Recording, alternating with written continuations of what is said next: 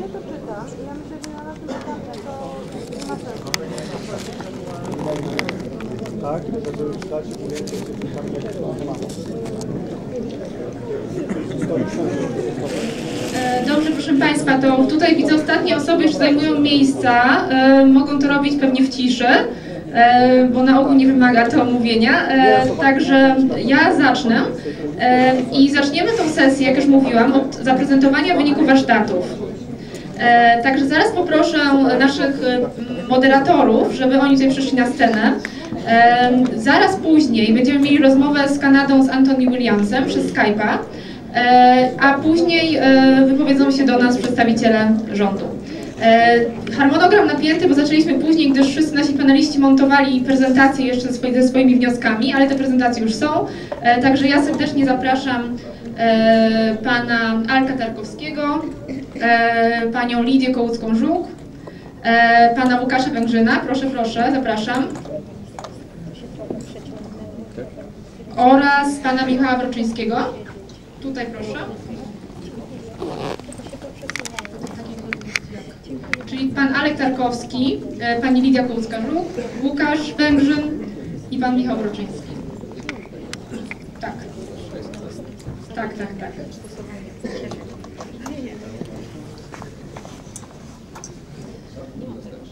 I zaczniemy od podsumowania warsztatu. Jest nawet narzędzie do przełączenia slajdów i trzeba je kierować na to.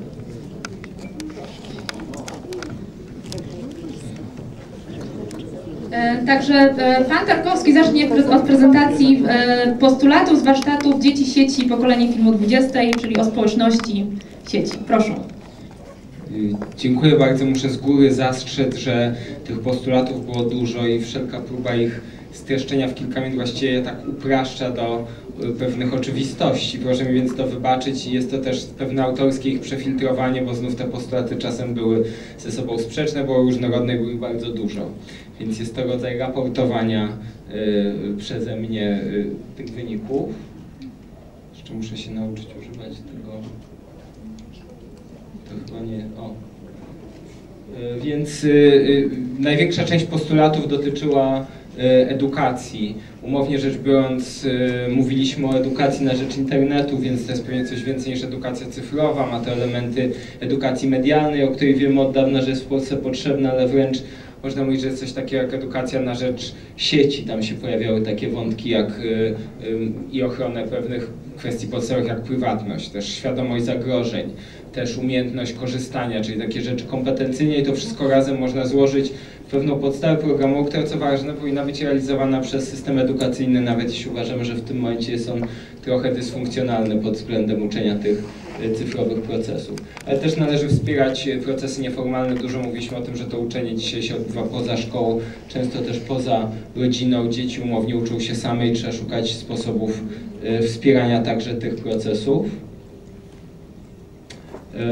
Ale oprócz edukacji dla umownych młodych trzeba też pamiętać o edukacji dla tak zwanych osób dojrzałych w celu wyrównywania nierówności cyfrowych, które mają duży wymiar pokoleniowy. No i wreszcie należy pamiętać nie tylko o szansach, jak już wspominałem, myśleć i edukować o zagrożeniach. To był pierwszy obszar. Drugim obszarem, nie wiem czemu jest na tym samym slajdzie, jest kwestia niejako umownie można to nazwać misji publicznej. Dużo mówiliśmy o dostępności różnorodnych zasobów i zasobów mediów publicznych i danych publicznych i informacji publicznej i treści publicznych jako takiej formy odpowiadania na potrzeby i oczekiwania tych nowych cyfrowych pokoleń. Pojawił się postulat dbania o domenę publiczną, używania kategorii dobra wspólnego w odniesieniu do tych publicznych zasobów.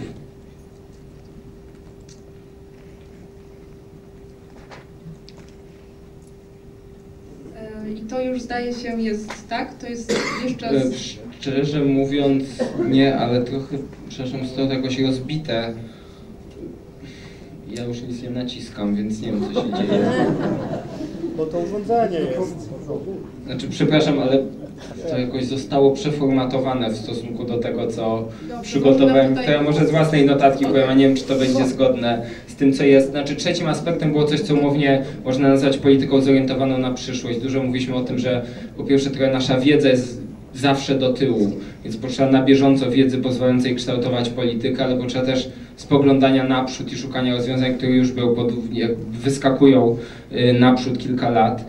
Po drugie, potrzeba regulacji, które tak jak dzisiaj już wiemy, że nie może powstrzymywać innowacyjności, przedsiębiorczości, nie powinna też powstrzymywać procesów społecznych i kulturowych, które zidentyfikowaliśmy w tej sesji. Prawo z jednej strony nie może być prawem martwym, takim odklejonym od rzeczywistości, ale z drugiej strony nie może być też prawem, którego ludzie niepotrzebnie się boją, bo właśnie blokuje, hamuje jakieś zachowania, które już dla tych nowych pokoleń wydają się naturalne.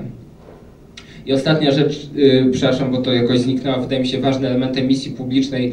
Jednym aspektem jest dostępność treści, ale drugim jest komunikacja. Instytucje publiczne muszą jakoś zacząć się komunikować w tych samych obszarach i w podobne sposoby, co ta komunikacja codzienna, inaczej im też grozi pewne takie oddalenie się od obywateli, utratę ich zaangażowania. Dziękuję.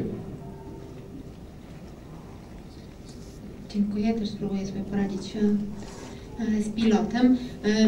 To bardzo interesujące, bo rzeczywiście temat edukacji przejawiał się, czy też pojawiał się w naszym warsztacie.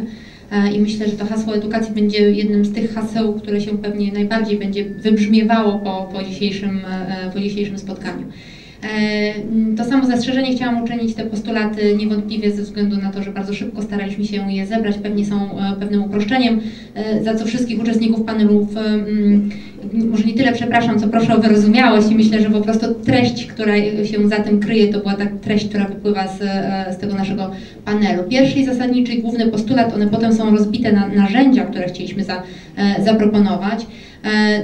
Pierwszy postulat dotyczy kompleksowej dyskusji na temat dialogu społecznego, no tego, żeby zapytać, czy to rozumienie dialogu jest ciągle takie samo jak kilka lat temu, czy właściwie kilka miesięcy temu, czy te procesy, które nabrały w ostatnim czasie tak ogromnego przyspieszenia, to pojęcie dialogu zmieniły, czy też nie. I dwa kluczowe narzędzia, które pojawiły się w czasie tego warsztatu, to postulat narzędzia dotyczący zobligowania władzy do wprowadzenia realnego systemu konsultacji społecznych. I to są przykłady te, które są podane w nawiasie, czy też poprzez zmianę prawa, usprawnienie tegoż prawa i realne wdrożenie prawa obywatela do odpowiedzi na propozycje. Drugim narzędziem to także przeanalizowanie istniejących dobrych praktyk nie tylko w Polsce, ale także na świecie, audyt takich narzędzi konsultacyjnych i zaproponowanie konkretnych rozwiązań. W tej debacie przy tym postulacie pojawiła się także dyskusja i takie zaznaczenie, iż konsultacje społeczne w prawdziwym tego słowa znaczeniu to nie są konsultacje, które paraliżują władzę, czy też uniemożliwiają jej wykonywanie, tylko są realnym i odpowiedzialnym, przejrzystym dialogiem z uczestnikami tegoż dialogu, z obywatelami. Nie wiem, czy to w którą stronę mam klikać? W tą. Okay. Drugi cel to wzmocnienie dialogu, przepływu informacji wewnątrz samej administracji. I podstawowym narzędziem do realizacji tegoż postulatu to przeprowadzenie znowu audytu dostępnych platform i baz danych publicznych w celu pełnej ich integracji i takiego usprawnienia przepływu informacji, tej, która jest wygenerowywana przez administrację na zewnątrz do obywateli. Okay. Kolejny postulat to ten postulat, który pojawił się także po pierwszym warsztacie i on dotyczy edukacji obywatelskiej. Bardzo szeroko rozumianej. Tak jak powiedziałam na początku, myślę, że to hasło edukacji obywatelskiej to tak naprawdę pewnie temat oddzielnej konferencji czy oddzielnego kongresu, ponieważ jest niewątpliwie kluczowy, skoro pojawia się właściwie podczas każdych naszych spotkań. Narzędzia do edukacji, do realizacji tego postulatu to edukacja na temat praw i obowiązków obywatela do uczestniczenia w procesach sprawowania władzy, czyli co to znaczy tak naprawdę, jakie mamy prawa, ale też jakie mamy obowiązki w procesie w procesie sprawowania władzy jako obywatele. Obowiązek czy też prawo do uczestniczenia w wyborach i prawo do uczestniczenia w konsultacjach. Kolejne narzędzie to rozszerzenie katalogu informacji na temat kandydatów w wyborach. To jest bardzo konkretne narzędzie dotyczące sposobu, w jaki wybierani są reprezentanci władzy, tak? Obywatele którzy będą sprawować w imieniu i na rzecz obywateli władzę, nie ograniczanie ich do bardzo podstawowych informacji, ale w taki sposób, żeby realnym realna stała się ocena. Kolejny postulat to już postulat bardzo, bardzo konkretny dotyczący zmiany prawa, czyli zreformowania regulacji prawnych dotyczących konsultacji. To już nie wróciliśmy do konsultacji społecznych oraz wysłuchania publicznego. Oraz następny postulat to stworzenie proaktywnego systemu monitorowania trendów społecznych. Chodzi o to, żeby władza nie tylko, spróbowała, czy administracja publiczna nie tylko być reaktywna, ale także proaktywna w swoich działaniach i monitorować to, co się w świecie, czy wśród obywateli dzieje. I takim przykładem, który nie pojawił się, ale który myśmy tutaj w dyskusji na temat tych postulatów sobie powtarzaliśmy, to są takie konkretne rozwiązania, tak jak platforma Show Us the Better Way, tak? Czyli takie zapytanie obywatela, jakie są lepsze czy możliwe rozwiązania danych problemów. No i postulat dotyczący podjęcia dyskusji na temat zobligowania władzy do odpowiedzi, znowu z tym zastrzeżeniem w taki sposób, żeby możliwe było sprawowanie tej władzy, jej wykonywanie, a nie paraliż, żeby to był realny dialog w taki sposób, żeby władza była zobowiązana do odpowiedzi. To nie jest tak, że pogodzi wodę z ogniem, ale rzeczywiście w taki sposób, żeby ta odpowiedź, ten feedback do obywatela, przepraszam za wyrażenie, trafiał. Dziękuję. Okej, właśnie, to jest jeszcze, przepraszam, bardzo ważne narzędzie do zrealizowania, nie wiedziałam, bo rzeczywiście rozbita jest ta nasza prezentacja. Narzędzia do zrealizowania tegoż postulatu to opracowywanie narzędzi tego dialogu z obywatelem, z aktywnym udziałem uczestników, tak? I testowanie tych narzędzi przed ich wdrożeniem. Kolejne słowo, które u nas się bardzo aktywnie pojawiało w naszym panelu, to niefetyszyzowanie narzędzi elektronicznych w procesie udziału obywateli w sprawowaniu władzy. To są jedne z narzędzi, a nie narzędzia podstawowe, czy też nie jedyne narzędzia, dlatego chodzi o docenienie ich roli i wagi, ale nie skupianie, nie nazywanie ich jakby wyłącznymi narzędziami w procesie tegoż partycypacji obywatelskiej w sprawowaniu władzy. I to chyba będzie już ostatni slajd. Chyba tak, bo nie działa. Dziękuję. Dobrze, teraz pan Łukasz Węgrzyn podsumuje dyskusję w warsztacie A ja jeszcze uzupełnię i powiem, że chcielibyśmy bardzo, żeby państwo, bo wiadomo, że trudno jest zrobić takie podsumowanie takiej sesji, dlatego na koniec, nie teraz, ale na koniec umożliwimy, żeby każdy jeszcze, kto ma ochotę, po minucie dodał kolejny postulat, tak? To będzie na koniec, bo niestety pan minister musi punktualnie o 16:00 wyjść, a wiem, że wszystkim zależy, żeby jeszcze wysłuchać jego komentarza. Tak. Nie działa, tam kolega przełącza.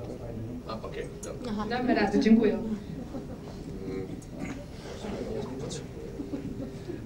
Tak, my przez 90 minut próbowaliśmy zreformować prawa autorskie, a się nie udało. Ale jest jakiś początek i mam nadzieję, że ten początek będzie konstruktywnie kontynuowany. Naszym pierwszym wspólnym wnioskiem, w ogóle podkreślę, że dyskusja była bardzo żywa i dynamiczna i ten panel był prawny, ale był prawno-biznesowy. Też dzięki obecności Kamila Przełęckiego, który wniósł taki wątek biznesowy do naszego myślenia, żeby on też gdzieś nie umknął. Pierwsza rzecz, akta to nie jest dobry kierunek, ten kierunek troszkę, mówiąc już klasykiem, betonuje obecny sposób myślenia o własności intelektualnej i ten kierunek nie jest dobry. Z tym należy po prostu się zmierzyć, tak? Więc to jest pierwszy punkt, który udało nam się wspólnie wypracować. My nad całą aktą nie chcieliśmy się mocno zastanawiać. Oczywiście pojawiały się wątki w dyskusji, ale bardziej myśleliśmy, co dalej. Kolejna kwestia to są obecne regulacje prawne autorskie, które już funkcjonują w naszym kraju i z nimi jest taki problem, że oczywiście to nie będą wszystkie postulaty, bo nie zdążylibyśmy w ciągu 1,5 godziny wskazać, ale przede wszystkim zbyt dużo pojęć w naszym systemie własności intelektualnej, szczególnie w ustawie prawno-autorskiej, to są pojęcia, które są bardzo niedoprecyzowane. I należałoby popracować nad tym, żeby troszkę je doprecyzować, bo wywołują całą masę wątpliwości interpretacyjnych, co oczywiście dla niektórych graczy rynkowych jest bardzo korzystne, natomiast globalnie nie wywołuje dobrych skutków. Więc należałoby się nad tym pochylić. Takim pojęciem, które wymagałoby reformy, to wymagałoby reformy dosyć szybko, czyli może w pierwszej kolejności to jest pojęcie instytucji dozwolonego użytku i mówimy o dozwolonym użytku prywatnym, jak i dozwolonym użytku publicznym. Tam jest słynna, straszna 35, tak, którą nikt nie rozumie, bo można powiedzieć, że każdy ją rozumie jak chce.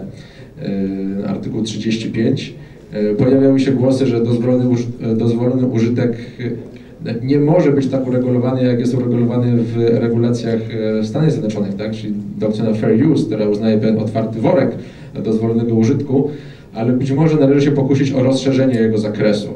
Być może należy się pokusić o to, aby wskazać na kryterium dystynktywne dozwolonego użytku jako wykorzystywanie komercyjne lub niekomercyjne. Taki głos również pojawił się w dyskusji. Jeżeli chodzi o wydłużenie czasu ochrony majątkowych praw, autorskich praw pokrewnych, to nie jest to dobry kierunek, to jest spójne z tym, o czym mówiliśmy przy pierwszym punkcie, że to betonowanie i zasklepianie się w takim radykalnym rozumieniu ochrony własności intelektualnej nie jest dobre, bo wytworzymy prawo, które jest fikcyjne. Tak? Więc raczej nie należy iść w kierunku, który polegałby na tym, że będziemy ten czas wydłużać. Tak? Pytanie, czy skracać, czy zostawić na takim etapie, na jakim jest to obecnie, no to pewnie się urodzi w toku dalszych dyskusji. Kolejny punkt to mowa o tym, że kierunek polegający na liberalizacji regulacji prawno-autorskiej to jest dobry kierunek, ale jemu powinien towarzyszyć myśl, która powinna się do tego sprowadzić, że łatwiej i skuteczniej będzie egzekwować naruszenia własności intelektualnej. Oczywiście mówimy o tych naruszeniach, które będą miały charakter masowy i które mają charakter zarobkowy. Tak? Czyli żebyśmy nie szli całkowicie w jedną stronę, ale żebyśmy dali też tym graczom, którzy funkcjonują na tym rynku, pewnego rodzaju instrument, który pozwoli relatywnie łatwo dochodzić im swoich praw. To podkreślam, tu nie chodzi o to, żeby ktoś gonił za osobą, która ma swój blog, w którym zamieściła sobie zdjęcie, do którego niekoniecznie ma prawo, tylko mówimy o masowych naruszeniach i o naruszeniach, które mają charakter istotnie majątkowy. Kolejny punkt to jest punkt, metapunkt, tak? To jest mowa o tym, że powinniśmy się spotkać w połowie drogi, używać troszkę innego języka w debacie, bo często pojawia się taki język, który tą debatę uniemożliwia, tak? To znaczy rozmawiamy na różnych poziomach, a jak będziemy rozmawiać na różnych poziomach, to jakiekolwiek porozumienie jest niewykonalne i myślę, że ten punkt jest bardzo łatwy do spełnienia. Po prostu musimy troszkę odłożyć na bok pewne emocjonalne nacechowanie dyskusji i skoncentrować się na pewnych konkretnych rozwiązaniach, które należy położyć na stole i nad nimi debatować. Kolejna rzecz to jest jedną z odpowiedzi na to, żeby, mówiąc kolokwialnie, załatwić problem łamania majątkowych praw wyłącznych, to jest zaoferowanie użytkownikowi końcowemu takiego ekosystemu, w którym będzie mógł w sposób relatywnie łatwy, w sposób relatywnie tani uzyskać dobra kultury, do których obecnie jego dostęp jest utrudniony. To był taki kamyczek do ogródka modeli biznesowych, tego o czym mówił Kamil podczas debaty, że wiele rzeczy można załatwić regulacyjnie, ale są też rzeczy, które możemy załatwić odpowiednimi mechanizmami ekonomicznymi. Punkt ostatni to jest taki punkt, taki one more thing, tak? Stoimy na progu rewolucji, obecny stan jest nie do utrzymania. W tym chcieliśmy wskazać, że prawo autorskie w swoim obecnym kształcie wymaga zmiany i nie jest już możliwe, żeby ta zmiana była zatrzymana. Jest to idealny czas na to, żeby ją przeprowadzać. Nie jesteśmy zdania, że wtedy zmienia się prawo najlepiej, kiedy się nim nikt nie interesuje. Uważamy, że najlepiej się zmienia wtedy, kiedy jest duże zainteresowanie, bo wiele stron dyskusji może się wypowiedzieć. I to jest w zasadzie tyle, co udało nam się wypracować. Dziękuję bardzo. Dziękuję bardzo. I teraz pan Michał Wroczyński z panelu na temat otwartego dostępu i biznesu w sieci. Panel był też nacechowany emocjonalnie. Nie, żebyśmy się zgadzali, nie wiem, czy ten zapis pokazuje wszystkie głosy i sprzeczne poglądy. Rozmawialiśmy o otwartym dostępie i do biznesu w sieci. Sugerowaliśmy, akcentowaliśmy, że różnorodność jest dobrym rozwiązaniem. Kiedy technologia przyspiesza eksponencjalnie, wszystko się zmienia coraz szybciej, prawo tym bardziej nie będzie nadążać, więc stworzenie takiego szkieletu prawnego, instytucjonalnego, aby powstawało jak najwięcej różnorodnych modeli biznesowych, przedsięwzięć, tak jak w ewolucji powstają mutacje wielu organizmów i przy szybko się zmieniającym środowisku jakieś przetrwają, jakieś się rozwijają. Mieliśmy ostrą dyskusję tutaj. Część osób twierdziło, że właśnie w monopolu jest ratunek. Część osób się z tym bardzo gwałtownie nie zgadzało, na przykład ja. Czyli bądźmy gotowi na zmianę i taką ciągłą ewaluację wdrożonych rozwiązań i żeby mierzyć, żeby w dyskusji czy w pomiarach badać, jakie są rzeczywiście skutki, jakie mamy wskaźniki. Pokazaliśmy modele biznesowe, sposób myślenia bardziej, powiedzmy, że z Doliny Krzemowej, gdzie najpierw należy coś stworzyć, mieć jakąś masę krytyczną, coś robić, a potem wtórnie dokleja się do tego model biznesowy. To jest trochę takie odwrotne pojęcie. No i uważaliśmy, że część z nas uważała, że wszelkie monopole są nowym zagrożeniem dla rozwoju i mówiliśmy o zjawisku komercjalizacji kultury w tym modelu, jaki mamy obecnie. Komercjalizacji w negatywnym znaczeniu, w lansowaniu rzeczy, które się po prostu sprzedają. Mówiliśmy o weryfikacji takiej, że osoba biznesowa podejmuje decyzję, czy wspierać danego artystę, czy nie. Nie ma to nic wspólnego często ze sztuką. Tutaj pan profesor i reszta osób się również zgodziła, że treści naukowe, edukacyjne i inne, wszelkie treści czy zasoby finansowane z finansów publicznych powinny być dostępne w domenie publicznej i do tego będą potrzebne różne regulacje prawne. Również państwo jako takie instytucje tworzą gigantyczną ilość nowych danych statystycznych, danych o podmiotach, danych o czymkolwiek, jak pogoda. I uważamy, że tutaj demokratycznie powinien być powszechny dostęp do wszystkich tych danych elektronicznych, ale w formie API. Nie, że gdzieś na stronie mamy wykresy, tylko każdy może się podłączyć i sobie pomyśleć, mapować mapę pogody z zatrudnieniem, z czymś innym i w ten sposób, mając dane, stworzyć sobie nowy biznes, nowy model biznesowy, czyli żeby dostęp do wszelkich danych gromadzonych przez państwo, oczywiście zgodnie z bezpieczeństwem i tak dalej, był powszechnie dostępny, ale w formie API, czyli możliwości podłączenia się swoją aplikacją i używania tych danych, czy rozumienia ich bardziej. A tu już mówiliśmy, że ze względu na eksponencjalny postęp technologiczny i potrzebę zachowania innowacyjności, no, w tym przypadku polskich firm, powinno się zapobiegać poszerzaniu możliwości patentowania, zwłaszcza oprogramowania. Mówiliśmy o wojnach patentowych, na co polscy przedsiębiorcy, czy w ogóle system prawny, czy nie jesteśmy kompletnie przygotowani i to jest bardzo niebezpieczne zjawisko, jeśli jakby do tej samej gry wstąpimy nieprzygotowani. Tu i teraz w Stanach patentuje się na przykład sposób otwierania telefonu już kciukiem z lewa na prawo i na to nie jesteśmy gotowi. Dobrze, dziękuję serdecznie.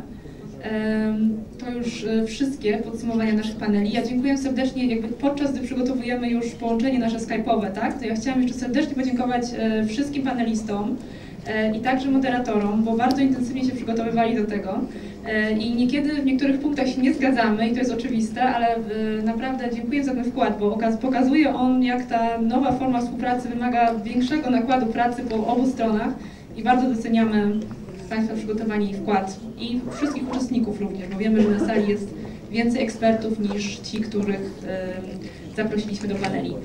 Także my będziemy się zastanawiać, jak tę dyskusję kontynuować, powiemy o tym też nieco więcej, a tymczasem czy wszystko jest gotowe na nasz Skype, tak?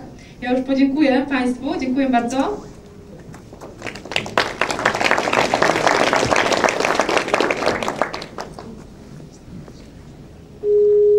To jest właśnie poranek w Kanadzie, także nasz rozmówca ma jeszcze szczęście, że ma cały dzień przed sobą.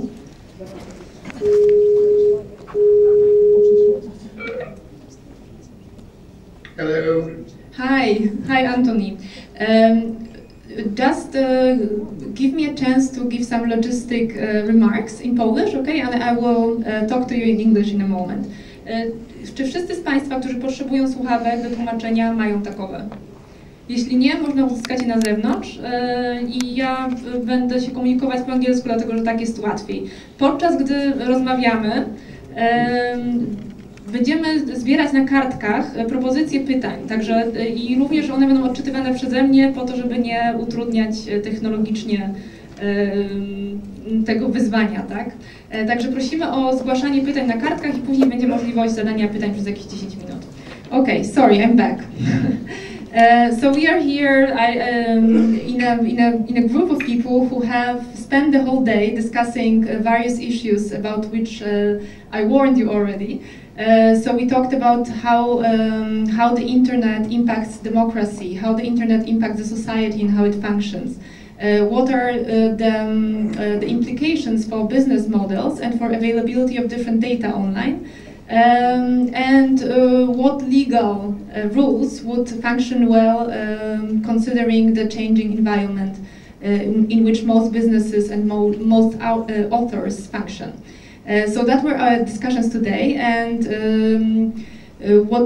so we are very glad to have you. And I will just say another few words to everyone about who you are, and I did that already, but just as a reminder. So Anthony Williams is author of 2 best-selling books. One is Wikinomia, and the other one is Macro Wikinomia. He's advisor to many companies and to Brazilian program of Internet in Schools, right? Was it Internet in Schools, or what was the Brazilian program? That's right. Yeah. And he also is a senior fellow with Lisbon Council, which is a think tank working in Brussels on questions around innovation.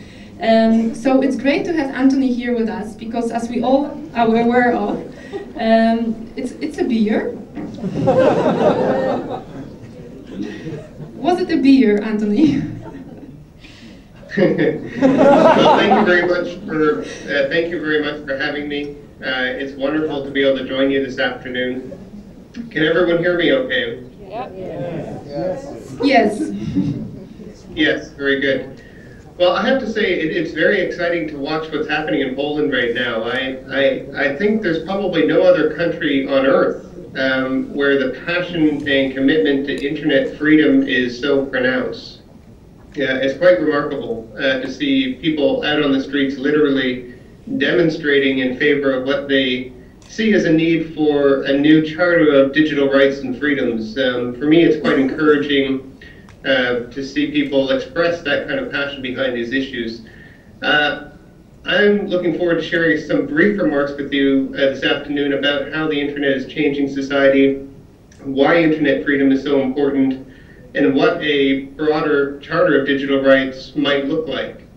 I thought I would just start with some opening remarks. I mean, I think we have all, certainly myself, been impressed, to say the least, to see just how much the digital revolution has fundamentally changed the way we relate to media, the way that we work and interact with our colleagues, the way that we communicate with friends and family. We see entire industries thrown into turmoil: the music industry, the newspaper industry, software development, computers. Virtually everything has changed fundamentally. We've seen the rise of powerful new business models. In some cases where companies are connecting and co-creating with a much broader talent pool, with their customers, their partners and suppliers and people around the world. But I would argue that more fundamentally, the internet has begun to transform the way that we organize ourselves as a human society. If you think about it, in a very real sense, I mean, the internet hasn't just enabled social networking, it has actually made the social network, the horizontal, fluid, amorphous ways in which we can collaborate online, in some ways replace the bureaucratic hierarchy as the dominant form of human organization in society. It's remarkable. And that shift from hierarchy to network, from a command and control orientation to one that is much more about collaboration and the exchange of knowledge through horizontal networks, has very profound implications, not just for the economy and for business, but literally every institution. Whether it's science or healthcare, education, the way that we produce and consume energy, to the very nature of government and democracy, as you've been discussing here this afternoon and throughout the day. So I would argue that we have come to a point now, after a couple of decades of experiencing the digital revolution, where we have to begin to revisit and reevaluate some of our fundamental assumptions about how we compete and create value in a global economy, about how we relate to each other as individuals, our rights and freedoms as they pertain to the way that we use the internet, the way we consume content, the way we interact with different institutions. What I've noticed, certainly through my research and in writing books and speaking around the world, is that the old closed models of innovation, the old closed models of government or education or healthcare, they can't keep up with the, what I would call, rather breathtaking advances that we're seeing on the internet as a result of large-scale collaborations. And, when you see legislation like ACTA in Europe or SOPA in the United States, in many ways, I see these as almost an attempt to extinguish this openness. For companies that grew up in the broadcast era, this openness can be rather threatening. They're accustomed to being able to control things. And, as we've seen on the internet, it's virtually impossible to control what a large and growing and very decentralized population of people are doing. It really doesn't work. But that doesn't mean that, we should let, anarchy reign either. My feeling is that we do need protections for intellectual property, but we have to rethink how we provide those protections and perhaps even the scope of those protections. We need protections and rights for internet users too. And the question, becomes, how do we strike the right balance? How do we have openness and support creativity without jeopardizing the ability for people to create wealth, to earn a living? How do we enjoy the use of social media without entirely sacrificing our privacy? These are some of the big questions. Before I start to address the questions in detail, though, I thought I would just spend a little bit of time, some background on how the web became such a potent platform for innovation in the first place. And I think what many people understand today is that we've gone through several generations of web technology, even in this very short time frame. I mean, if you think about the first generation of the web in the 1990s, pretty much up to the turn of the century was really a broadcast model in some ways, that it was a publish and browse web. And it's quite typical that we impose, our old mental models on the new technology. And we had this information highway metaphor in which the internet was described by many as being akin to the cable system. It was a big pipe for delivering content to a passive set of users. And since the turn of the century, certainly since the the rise of Wikipedia and social media, that has begun to change fundamentally. We've gone through this cultural shift, if you will, in how we use and think about the internet. Rather than just passive consumers of content, we have become active creators and producers of content. And obviously Wikipedia is a primary example of this, and it's remarkable that it's just 10 years since Wikipedia was founded in 2001, and since then it's become arguably the world's largest repository of human knowledge. It's about 15 times larger than Encyclopedia Britannica, but it's supported in essence by about 10 full-time employees, and millions of volunteer editors. In other words, most of the human capital, the talent, if you will, for Wikipedia is outside the boundaries of its, what would be considered a conventional publishing organization. And rather than fiercely protect its intellectual property, Wikipedia succeeds because it's open, because it actively encourages users to edit and contribute. In some ways, in theory, in fact, if you look at economic and political theory, people say, well, Wikipedia shouldn't exist at all. It shouldn't be possible for millions of strangers to collectively build such an incredible resource. But it turns out that through the internet, that's exactly what's happening today, is that people with passion for a particular subject matter, they can get together. You give them a platform to bring them together, and you can get this constantly evolving knowledge base, without the complex bureaucracy that one finds in traditional publishing organizations. And so what's remarkable is that today sites like Wikipedia have become the norm rather than the exception. And the appropriate metaphor for the internet is not an information highway, it's a global computer. I mean, if you think about it, every time people are uploading videos to YouTube, if they are tagging photos on Flickr or modifying your Facebook profile, tweaking a Wikipedia page, you are, in some small way but significant way, you're essentially programming the web. You are contributing to this vast fabric of knowledge and content.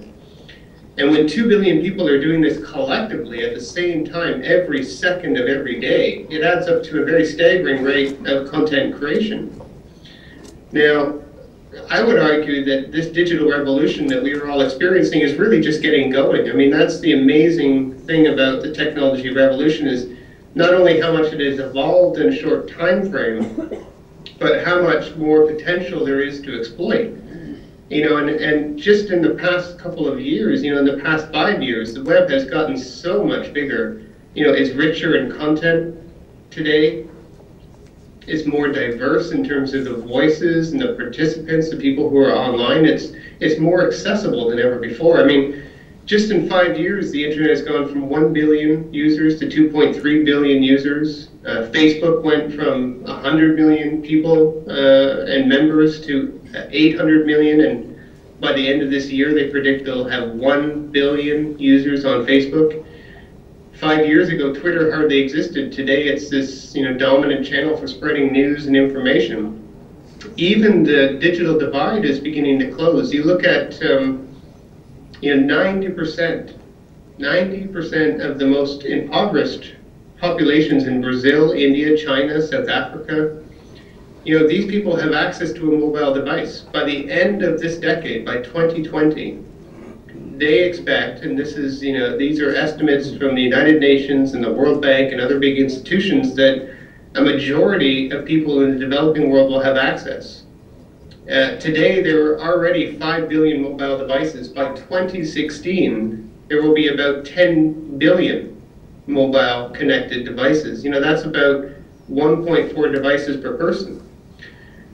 So the point is that, the web now connects a whole lot more people in many more useful ways, and what it's done is created this new fabric of connectivity in society, and I think that's why people in Poland and other countries around the world are so passionate about protecting their freedom to connect, to consume content. It's fundamentally changed the nature of our communities. Our communities today are not just based around geography or ethnicity or even professional affiliations. Today millions of people can rapidly connect, and they can collaborate around virtually any conceivable shared objective, any shared goal, any shared endeavor. Whether that's young people organizing to bring freedom and democracy to the Middle East, or maybe it's patients with chronic illnesses and conditions who, in the past, they might have suffered in isolation. But now they can reach out to other people just like them, using the web as a platform to improve their health.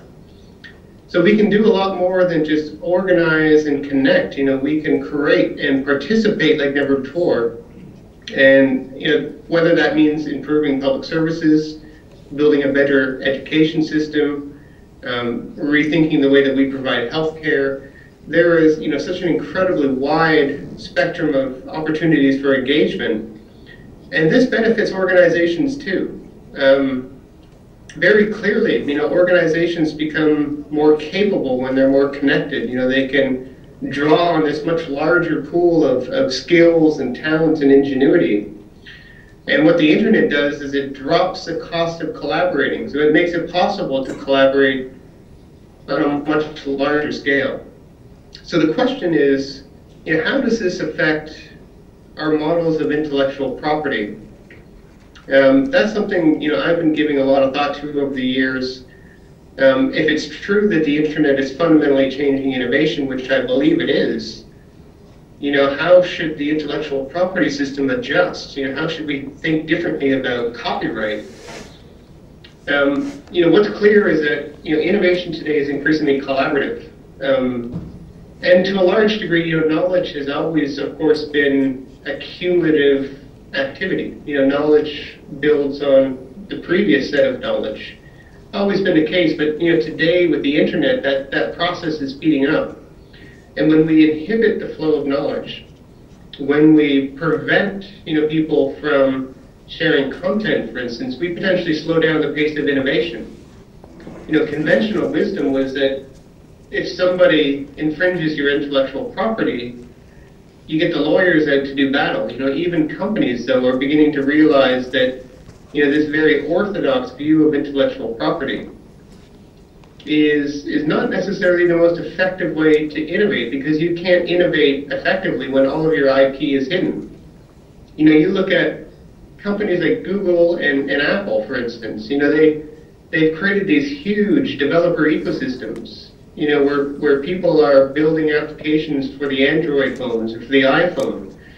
They can't do that without some openness, without creating an open platform where people can contribute those apps and with a large community of users who download and improve them. Or you take a company like Nike. Nike's a very innovative company, but also very concerned about environmental sustainability. And recently they've been sharing their green technologies with a bunch of like-minded companies through something called the Green Exchange. They realized that by sharing green technology across companies, that they can more quickly and cost effectively address the sustainability issues that they're concerned about. They want to get to a point where all of their products, all of their apparel are completely recyclable. So they would never have to use another raw material again. That's not something they can tackle as an individual company. They need, lots of smart people participating in that effort. So what they realize is that it makes sense to share intellectual property when a broader group of companies can potentially benefit from that collaboration.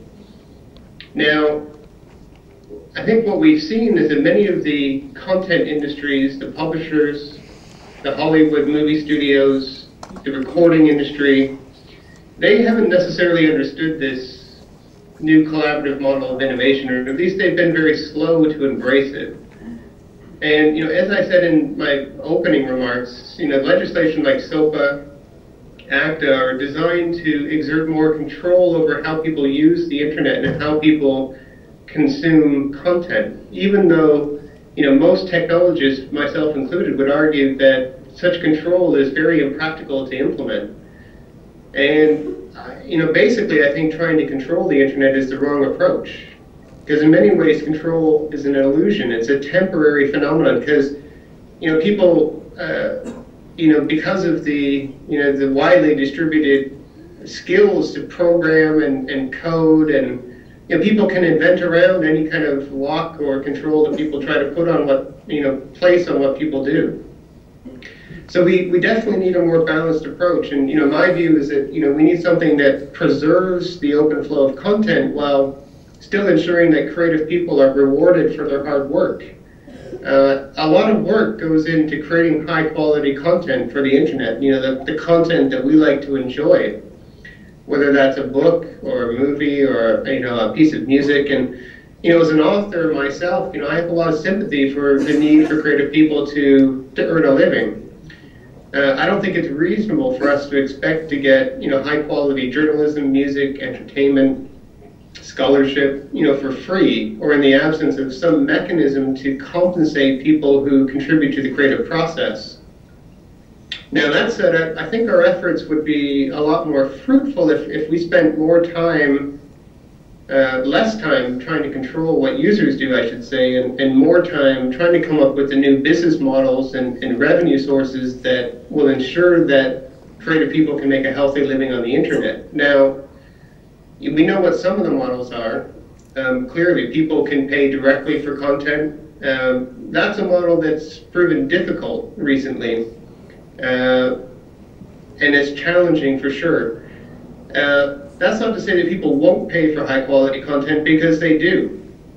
People still pay for The Economist and publications like the Wall Street Journal, for instance, that have very high quality content. But that's the thing, if you want people to pay for content, your content has to be exceptional. That's why so many newspaper industries have suffered recently, because quite frankly their content hasn't been that exceptional. They pick up stories off the Associated Press or Reuters, Well, you know, today an internet user can easily get stories off Reuters and AP directly. So, you know, why have a newspaper subscription? You know, you really need to focus on the kind of content that's going to distinguish you in the marketplace. That's, you know, The Economist and other publications like them, and I don't mean to single out only The Economist, of course there's lots of others, but, you know, they have something that no other publication provides.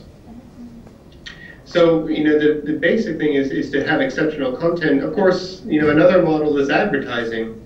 And, you know, that, you know, we're going through a major shift here in you know, from traditional, you know, mediums to digital mediums, and the advertising industry is trying to figure that out. I think that things are improving quite rapidly, and we will find ways, you know, to make sure that some of the advertising revenues that companies like Google earn are shared more widely with creators. I think we have to do that. Absolutely fundamentally important that companies that benefit from the distribution of content, including Apple and Google and many others, get involved in compensating artists. That's absolutely essential. So I think that's another big thing. You know, the basic point is that there are a lot of smart people, I think, trying to figure out what the new business models are, what the revenue streams might look like. But it takes time for these institutions to evolve. You know, if you think about the invention of the scholarly journal many years ago, you know, hundreds of years ago, well, actually, if you look at the history, it took 100 years for the institutions of peer review to evolve after scholarly journals first made their appearance. So, you know, hopefully it won't take 100 years for new business models to emerge on the internet. I don't think it will at all, but, you know, the point from history is that, you know, the old models sometimes get broken before the new ones get in place. So I think that we're going to figure this out because, you know, the arts, culture, journalism, all of these things are too fundamentally important to our society not to figure out ways to compensate artists.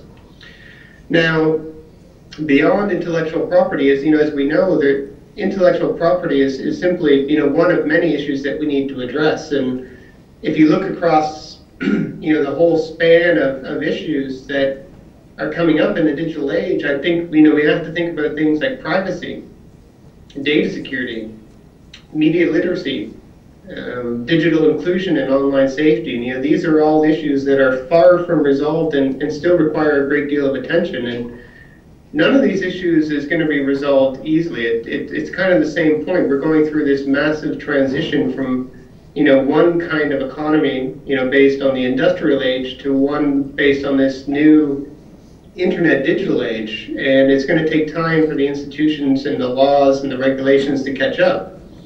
You know, you take privacy as an example of this. You know, we have a situation where this unprecedented, really unprecedented volume of information is being collected about every aspect of what we do online, you know, often without our knowledge.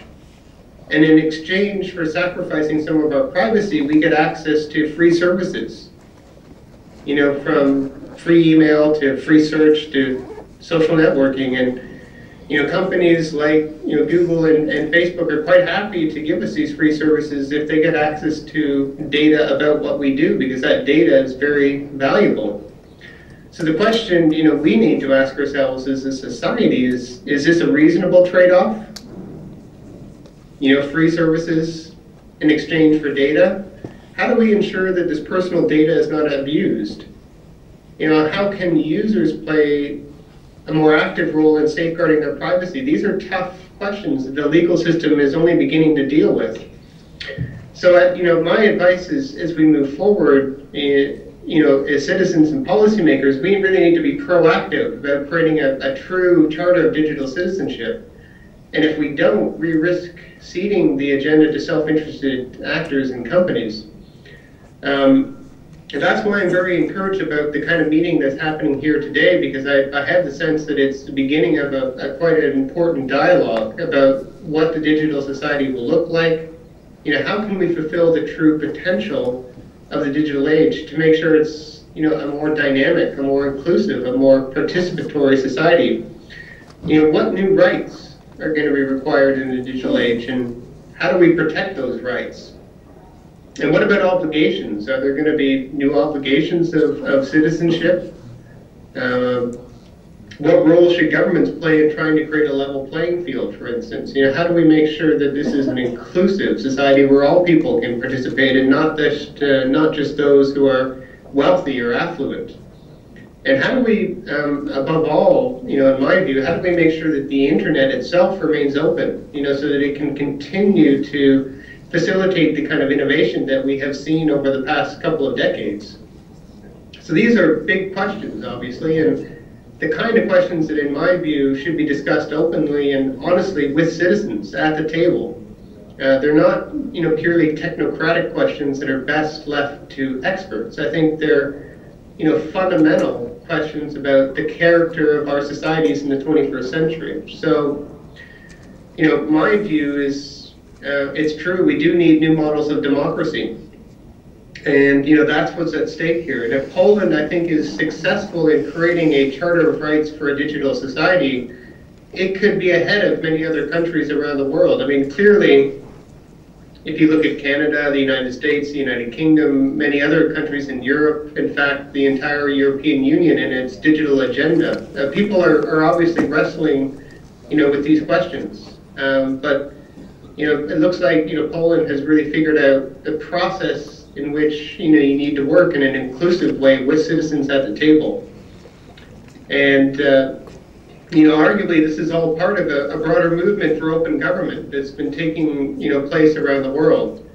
A lot of interesting developments from more transparent information about politicians and how they vote and who funds their campaigns. We've got citizens around the world beginning to play a broader, more engaged role in public services, how we design them, how we deliver them, and in some ways there's parallels between what we've seen in the private sector, where rather than have a bunch of passive consumers of public services, we can get citizens directly involved in co-creating them. I mean, why, if thousands and millions of people can co-create a world-class encyclopedia, why not a world-class educational curriculum or a better healthcare system?